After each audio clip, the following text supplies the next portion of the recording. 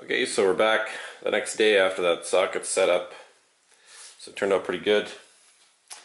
I'll take my weight out here to show you.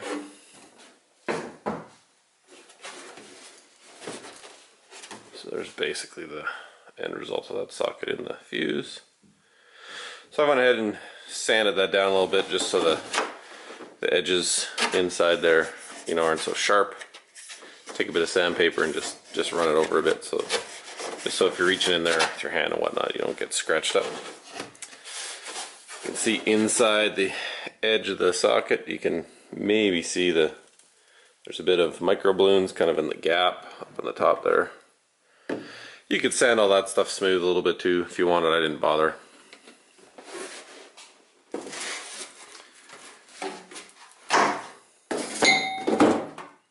For our fit, I've cleaned up the tube, taken the PVA off it with just some water and a rag, and you'll see it fits nice and snug in there. No slop at all. So that's kind of what we wanted. So we're going to finish the wings off a bit. We're going to put some donuts inside these bolt holes, and I'm going to open up the servo lead hole and just clean up the servo lead hole on the wing. First I'm going to check the fit, just out of curiosity, just to see if there's any real gap in there. Slide the wing on. Again, these bolts are nice and snug in here.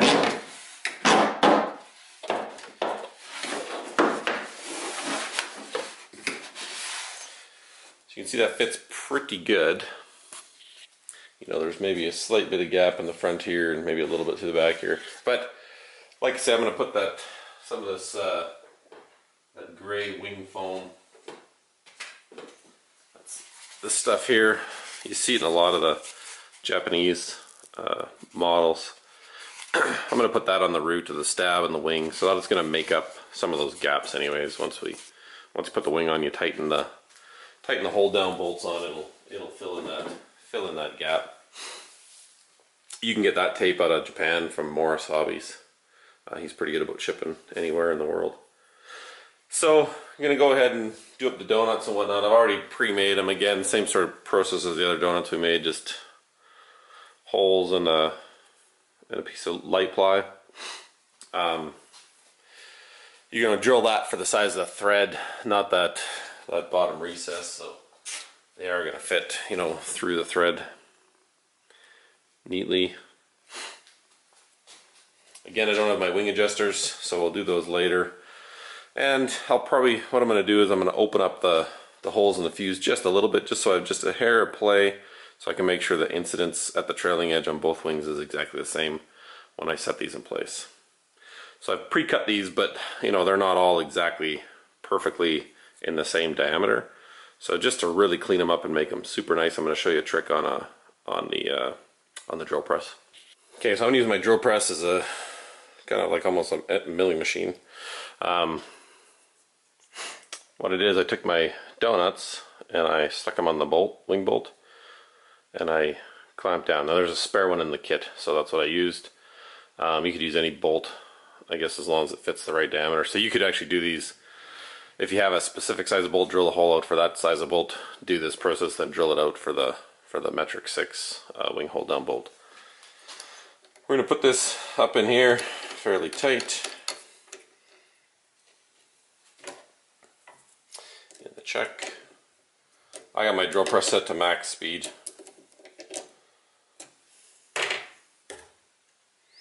And then what I'm going to do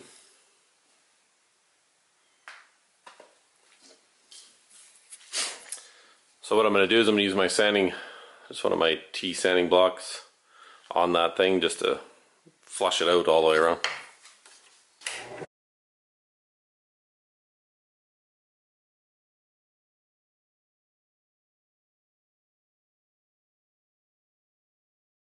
So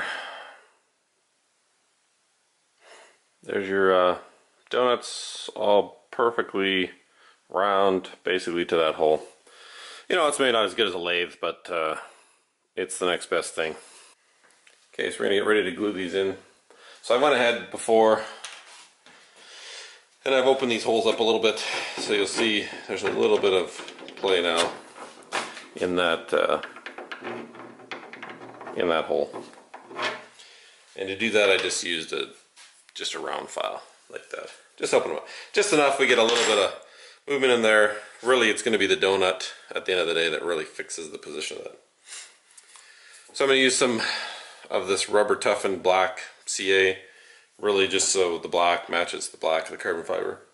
I've not gone and bothered to laminate these with carbon to make it look cool or anything. I'm doing the build basically out of basic materials that I've got around. You don't need to do it fancy. If you want, you can spray paint it black or something like that if you want to match the inside of the fuse. So we'll go ahead. We'll put the wing on.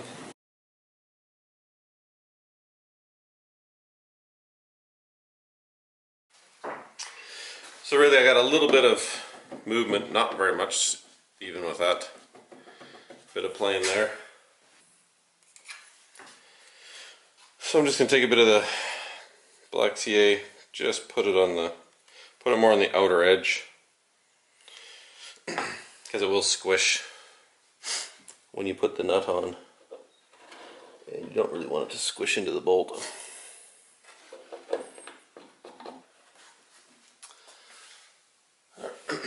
Double check that the center's where you want it, and then do the same to the back one. There, so you can hit those with a bit of kicker.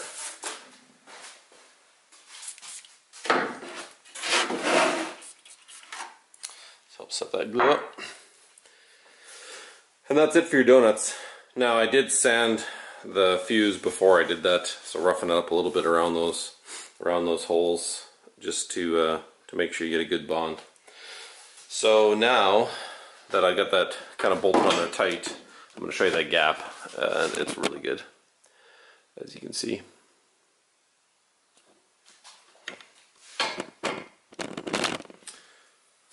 So I'm going to go ahead now and do the other wing, and then we'll get to the servo leads. Okay, so I got the donuts in on both sides.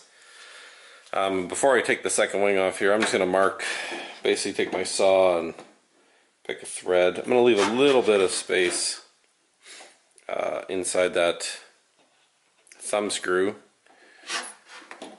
but I'm gonna basically come out, a few threads, and then I'm just gonna cut into that.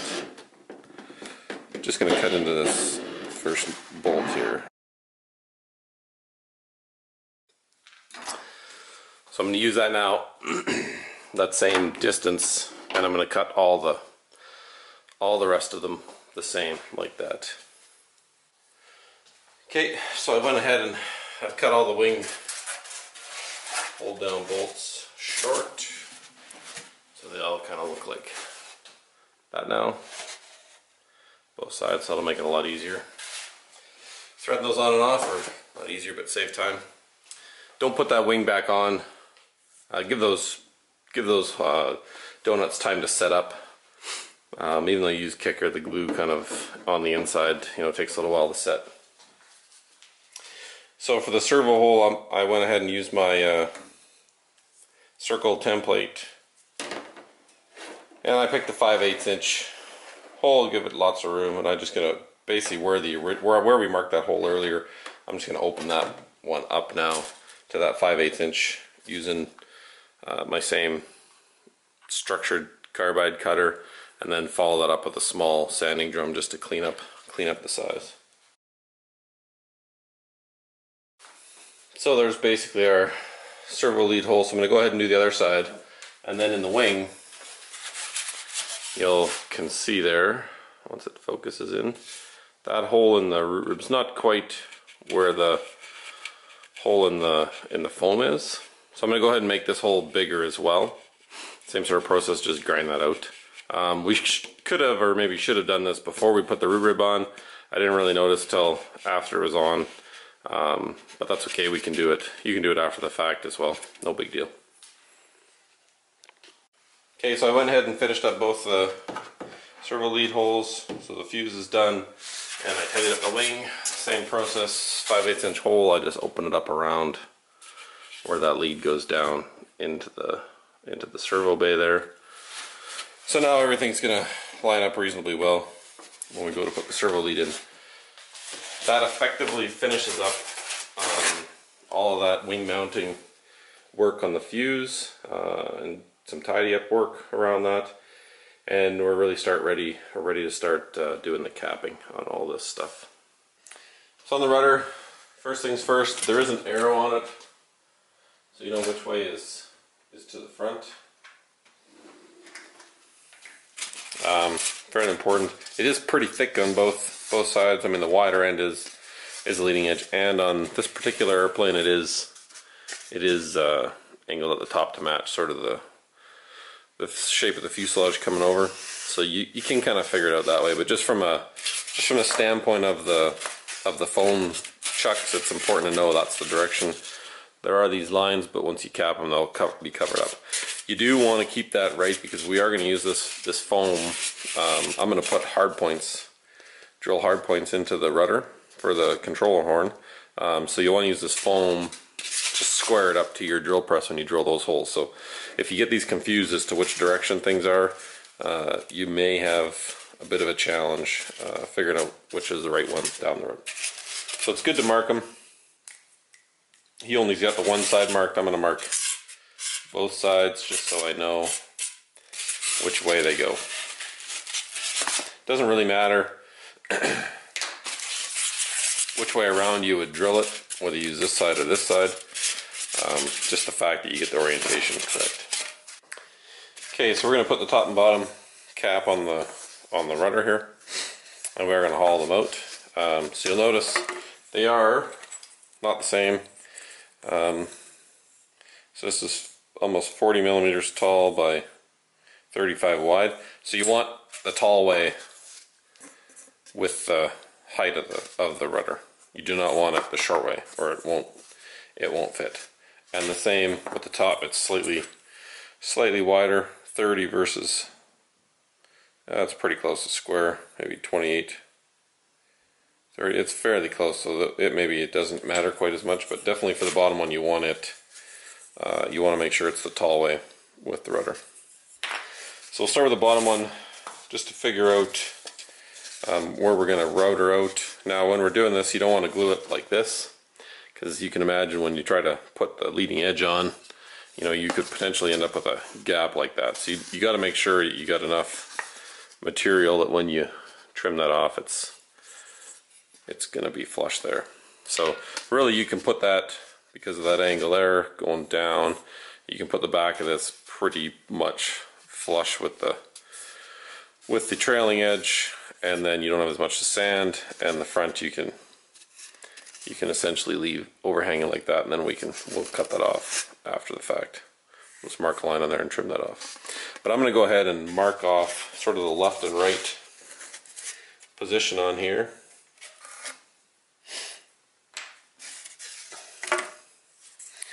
I see those pencil marks.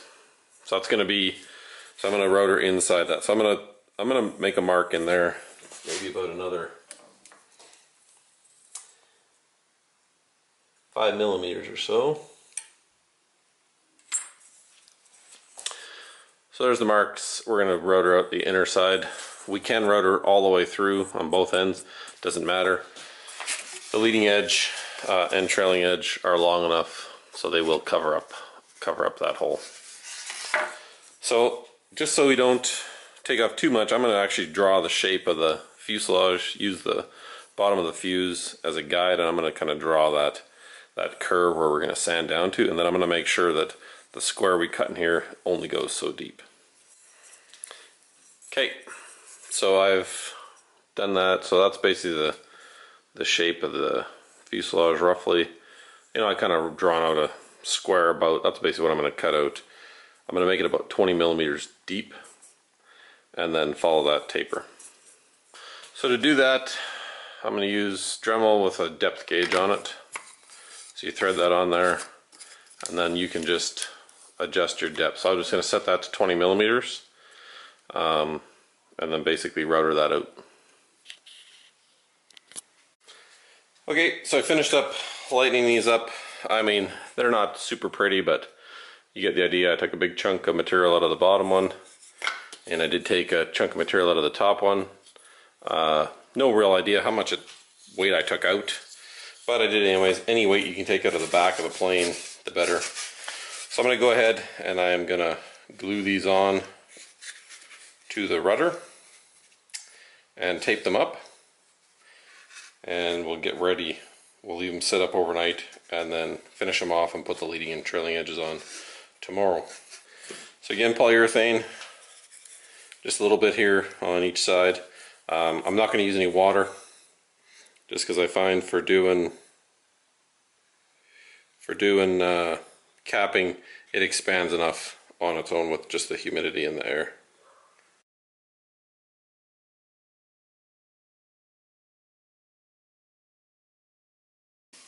There. So top cap done, bottom cap done, rudders top and bottom are ready to go, so we'll let that sit up overnight and we'll finish those up tomorrow and finish the trailing and leading edges as well, and that'll basically wrap up the rudder. Okay, so I've pulled the tape off of our rudder. You can see the top capping nicely glued. You know, this polyurethane, so it does have that expansion. You know, it's expanded a little bit around there, around the edges there. When we go to sand that, that'll disappear. So how do we shape that?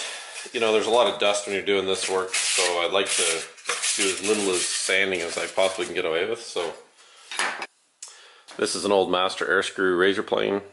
There's lots of different ones of these you can get at the hobby store, and then, you know, a razor saw. This is a Zona one, but any kind of hobby saw will work. So again, I'm just gonna cut the top off a bit. That one's pretty close. I'll sand it. I'll cut this one off first, and I'll face those up with the sanding block. Just again, my little sticky back sanding block. So we'll face those off first, and then we'll work on doing this side.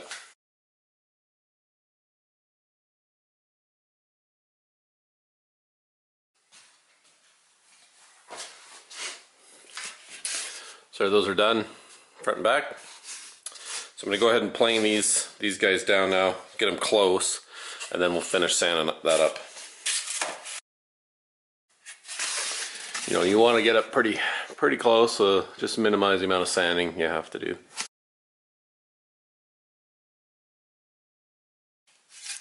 So there we got all the sides roughed out. You know, it might look a bit tapered like that. It's okay. The sandpaper will rip through that pretty quick. So we're going to go ahead and sand those flush. Now on my paper here, I'm using 120 grit. I don't mind being too aggressive for this kind of rough shape work. It does go a lot faster. If you're trying to use like 220 or 320, and it takes forever. So I use the rougher stuff first. Try not to rip through the sheeting too much. So the rough stuff, just take it down. I won't get it, you know, it might not be exactly perfect at this stage. We'll do a lot more sanding on it later.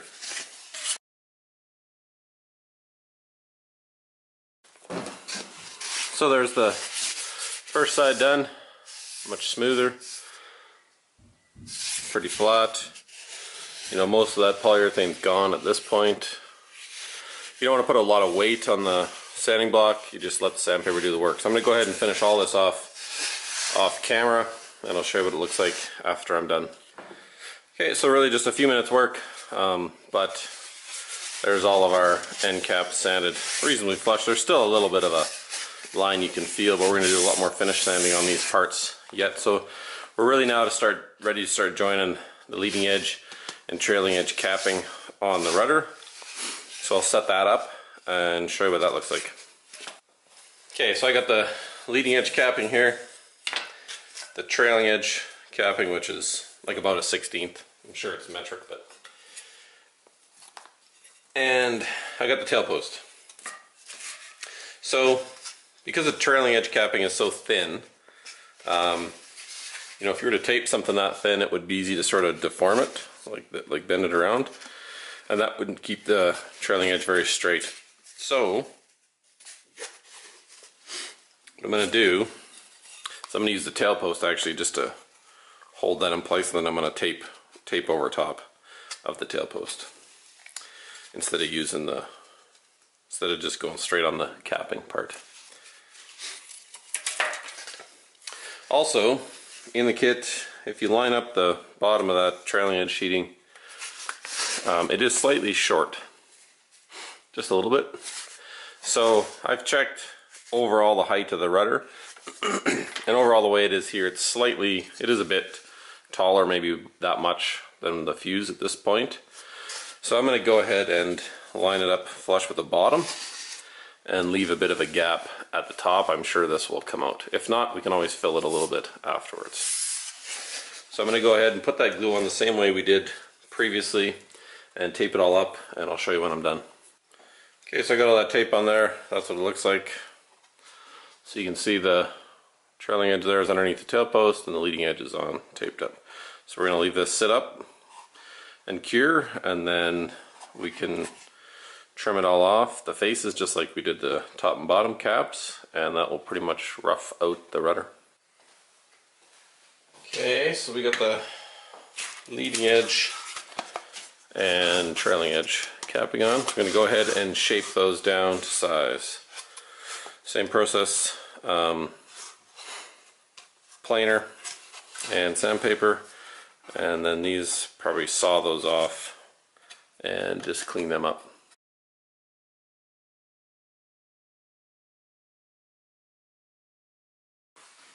So there's our rudder.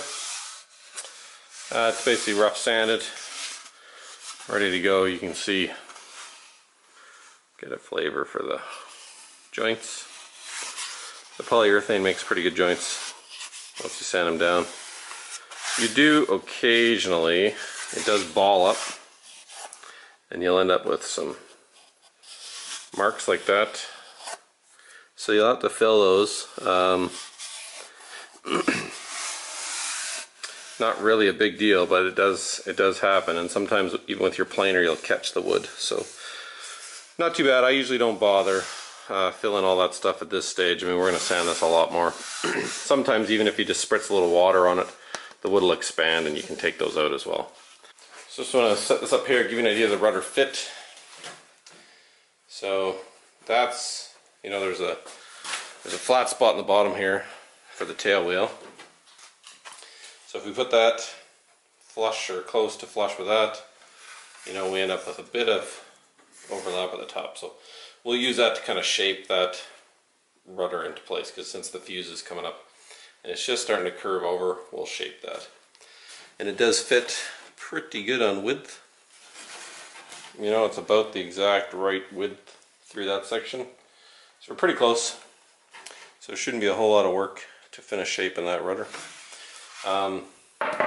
We will install the tail post before we do any more work on the rudder. And the last thing we have to do in the fuse before we do that is just get our servo cable tube to the back center. Just easier to do that now before we get everything closed up. The tail servo cable tube. So I don't have one, so I'm going to make one. So I'm going to take a steel bar, whatever you have handy, and pages from my kids' Lego magazine. I don't think they'll miss it. And I'm going to cut it into strips like so. And then I'm just going to start basically wrapping those, you know, an angle. You can kind of figure it out, but I'm going to wrap those down around the bar here. Kind of start fairly tight. You shouldn't have to hold it together in any way, shape, or form.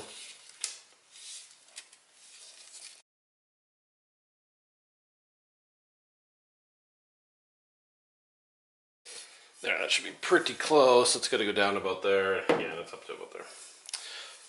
Okay, so that's just held on there. Now we don't want to try to take that off, obviously, or else it's going to splay all over the place. So I'm going to take some packing tape, and I'm basically just going to, along the length of it, in a few different sections here, tape this up. I'm just going to do that, and I'm going to carefully kind of wrap it around, trying to not make too big of a mess out of it. And this really is just going to fix all that paper in place. it's pretty much got it. You know, if you get some tape clinging on the end here, just rip it off with a knife. We can actually cut these straight now.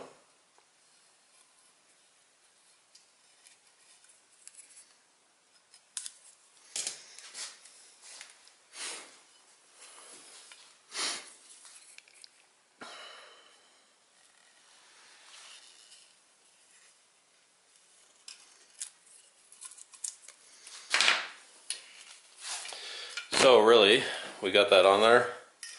We just need to very carefully pull that tube out.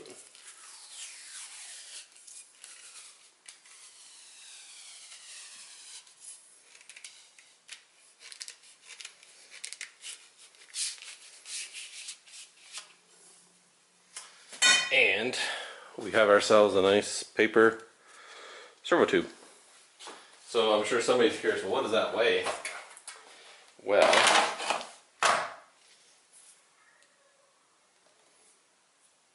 six grams. That's what that weighs. So pretty light. Costs nothing. Save for some tape and 10 minutes of your time. And so we'll put that down into the center of the fuselage there, and we'll attach to the side, and we've got ourselves our servo tube. My tube's a little bit bigger than the hole, so if that happens, I just cut a line in there, kind of cross it over a bit, and then just put some tape just to make that end a bit tapered so it'll fit into your hole. Or you could really double check before you did it and make your hole the right size to start with. But at any rate, that's what I have to do to get mine in there. So you can see my tube in there. So I'm just going to go and put some clear silicone on both ends of the tube, one where it goes through the former and one at this end, and just lay it on its side, put some tape over it, and let that sit there overnight. There we go, that's what it looks like from the tail post side. Nice and in the center there. And we can get all the way in the fuse here. I had a couple 2 points of tape on there, and I just siliconed it at this end.